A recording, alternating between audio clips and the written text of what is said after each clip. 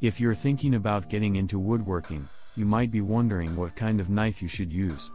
And let me tell you, there's a big difference between a wood carving knife and a kitchen knife. Kitchen knives are great for slicing through fruits, vegetables, and meat. But when it comes to carving wood, they're just not designed for the job. If you're just starting out with woodworking, it's important to invest in the rig height tools. A wood carving knife may be a bit more expensive than a kitchen knife, but it's worth the investment. Using a wood carving knife will give you the control and precision you need to create beautiful wood carvings, just like this one.